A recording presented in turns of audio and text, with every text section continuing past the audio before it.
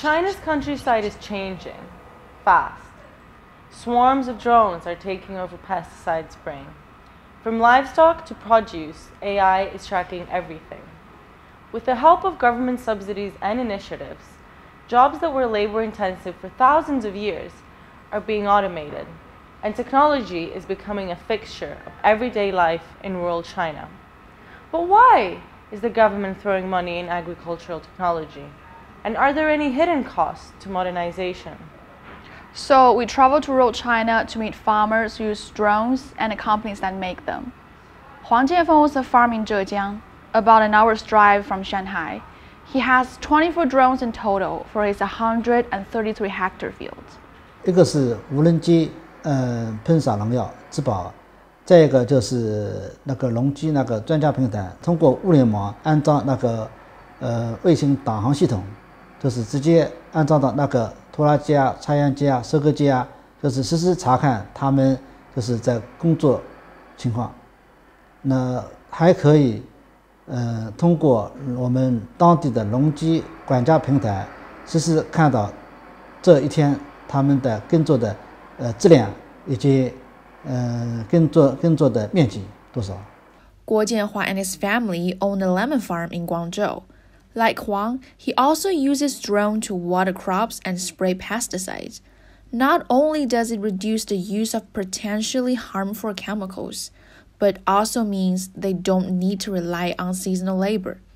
因为现在传统方式去管理的话太辛苦，必须要跟上现在时代化去走。就例如，现在我们打药也用无人机，这个效率快，然后效果又好。Huang and Guo both use drones made by XAG, a Guangzhou-based company. Justin Gong, vice president and co-founder, said drones save not only labor, but resources. Using drones to spray chemical can save 30% to 40% of chemical during its service, and 90% of water. So that's why we have serviced so far. We have serviced 21 million hectares of land worldwide, and we helped save 18,000 tons of chemical already. China uses more pesticides than any other country in the world, 3 times more than the US and Europe relative to the size of their agricultural land. This poses a danger to the environment and public health. There is a strong focus to avoid environment issues, so non-source point pollution, we would call that, any leaching of pesticides or fertilizers into groundwater from agriculture. That is a big issue in China to ensure then at the next point the food safety, so we don't want to have any food issues in terms of pesticides again or even microbes in the food. The government is trying to limit the use of pesticides and fertilizers by issuing guidelines and phasing out the most dangerous chemicals. 现在我们那个农产品管理的比较严，就是通过绿色防控，就是打农药、打生物农药，不用化学农药，还通过就是那个物理系统，就是把那个虫子通过物理的原因把它来处理，减少了农药的使用。Despite these efforts, the overuse of pesticides remains a problem. Implementing changes in China's agricultural production is a monumental task, not just because China's countryside is vast in size, but because it is run by 200 million farmers. In China, we have these very small scale production, which makes it very difficult in terms of economies of scale for investing into any technology, and also makes it very difficult for farmers really to come to a middle class income based on this. China's 200 million farmers each tend on average 2.5 hectares of land. This is tiny compared to the US, where farmers tend to 167 hectares on average. China's small farms often don't yield enough crops for a middle-class income, let alone buy a 90,000 yuan drone. By saving on labor costs and pesticides, farmers can get a return on their investment pretty quickly. 我们以前测试过人工的话，正常一天3个人作业量也就是20亩左右。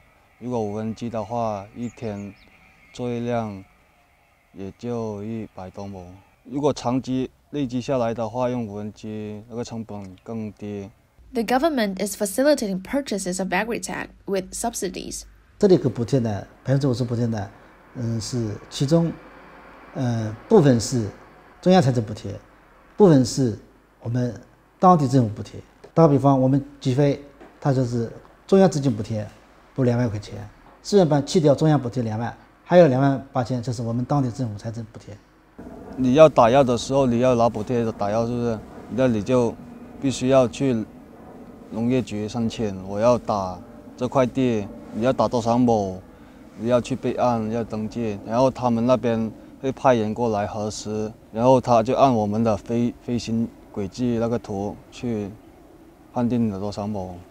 China's countryside has been emptying as more and more people seek jobs in the big cities. Those left behind are only getting older. This is yet another reason why these farmers welcome technology on the farm. 现在50岁以下基本上不种田了，这样就是农民种地没有人了。那么逐步引进科技，就是我们减少劳动力那个支出。It seems that part of the goal is to take the emptying out of China's agriculture a step further. We don't want to stop this trend, urbanization, but we need someone to grow food for us in the future. So the trend will be, in the future, will be less and less people left in the village, and they will be professional practitioners of agriculture, smart agriculture. 就通过这整层搬迁了以后，就是那个农民那个房屋没有了，通过土地整理，就是这个成片的大的区域。通过成片的大区域，可以通过科技，提高生产力。原来一个人管500亩地，现在通过土地整理以后管1000亩。So the question now becomes, if China is rid of the task of farming altogether, what does that mean for the environment? We spoke to some experts, and here's what they told us. It doesn't necessarily make the soil better or anything, but it distributes the chemicals better. So in that sense, it's much better than manually applying chemicals. So the government's attitude is not so much to work with nature, but try to make it as efficient as possible, like the way you would treat a machine. Well, that's certainly true in a way, and it's an attitude that has harmed China's natural environment in the past, but it doesn't fully describe what's going on in the administration. I think we can agree that there are certain ideological forces at play or certain overarching forces at play, but I would feel extremely uncomfortable to suggest that these ideologies characterize the entirety of the policies that we see on the ground, because indeed we see a lot of conflicting observations on the ground about which direction China is going in the context of sustainability. So this ambiguity is affecting people, especially young people like Guo on the farm. He doesn't want his children to do manual labor in the fields, but he also can't foresee what will happen in 10 years.